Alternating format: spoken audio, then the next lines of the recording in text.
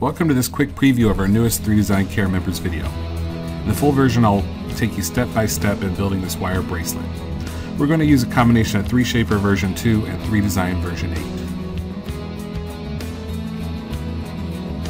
8. Starting in 3Shaper with a basic box, we properly subdivide it to set up for bridging the faces together.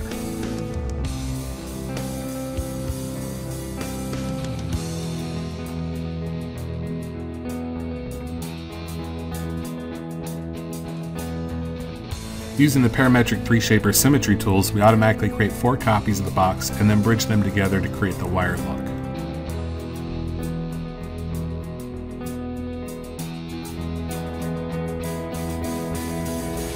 Next, we set up a few curves in 3Design for our next set of bridge wires to follow.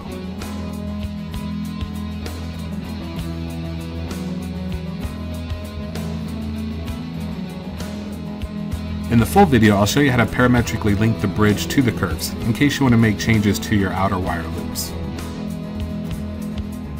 Back in 3Design, we move and bend the link to match our bracelet shape.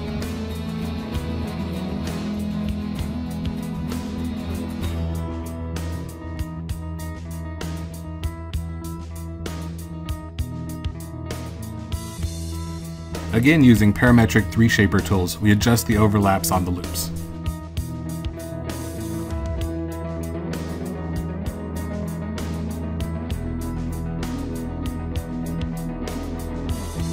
Finally, it's back to 3Design to set our stones and claws. Because 3Shaper is built into 3Design, the back and forth between 3Shaper and 3Design is seamless. No need to export and import between programs.